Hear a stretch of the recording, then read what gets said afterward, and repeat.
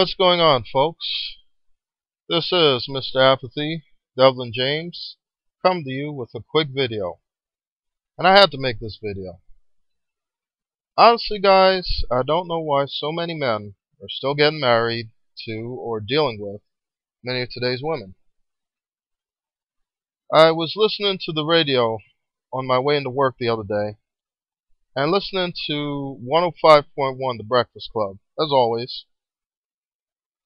They had the Ask Ye segment on where listeners can call in for relationship advice. Well, this woman calls in to discuss a so-called issue she recently had with her fiancé and future father-in-law. Apparently, this woman was taking a quick road trip with her fiancé and future father-in-law, and she was upset over the fact that her fiancé asked her to sit in the back seat so that his father can sit in the front seat with him. Apparently, she saw this as being disrespectful. Like he was being disrespectful to her by asking her to be polite and allow his father to sit in the front seat with him. Why should I have to sit in the back seat? I'm his fiancée. I'm his future wife. I'm a woman. I should not have to sit in the back seat. That's disrespectful. I'm listening to this shit and I'm getting fucking heartburn. Are you serious? This is fucking disgusting to me. Now, of course, I was paraphrasing most of that, but that was the gist of the conversation. The first thought that crossed my mind was, thank God I'm a man who's going his own way, and I don't subject myself to women who are completely self-absorbed twats like this one. I have two major issues with this chick. My first issue is in regards to the future father-in-law and the blatant lack of respect this bitch has for this elder man. Here's a man who's worked for most of his life, providing for his family. Here's a man who raised his son to be a man. He may be in the stage of his life where he's dealing with health issues. Maybe he has back pains. Why not have this man sit in the front seat with his son, your future husband, so he can have some comfort? I mean, hasn't he earned that fucking right?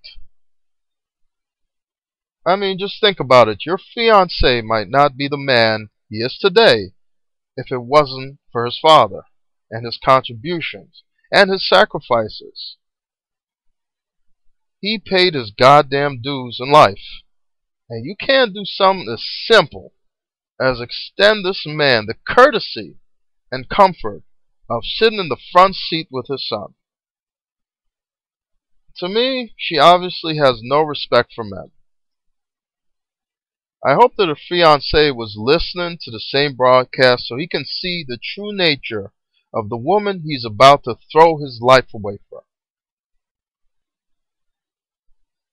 If this woman doesn't respect your father and the man that he is, what makes you think she'll respect you or your son should you be dumb enough to procreate with this bitch?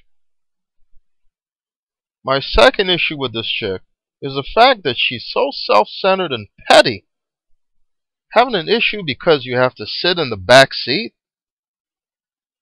I think I stopped having issues with not riding shotgun anymore when I was like 16. This woman has to have been in her late 20s to early 30s. And this is how she's acting. Like a child. Many women do indeed act like children, and it is sickening. And this chick is just another example of a childish, narcissistic, and self-absorbed female. One who needs to be left alone. I was happy to see that everyone was going in on her. Everyone from Angela Yee to Charlemagne to DJ Envy, stating that she needs to learn to respect her elders. That's your future father-in-law, they told her. Then they started taking calls from other listeners, who are mainly other women. And sad to say, but not surprising, they all share the same view as this woman. I don't think she's wrong at all. He should have let his father sit in the back seat. What's wrong with him? That's his future wife. Then they flipped the script on the same woman. Okay, so what if the roles were reversed? What if it was you and your mother taking a road trip with your fiancé? Would you ask your moms to sit in the back seat so he could sit in the front with you? What? Nah, he gotta take his ass in the back seat. That's my mom. Well, wait a minute. Now you be disrespecting him. It's the same thing. No, it's not the same thing.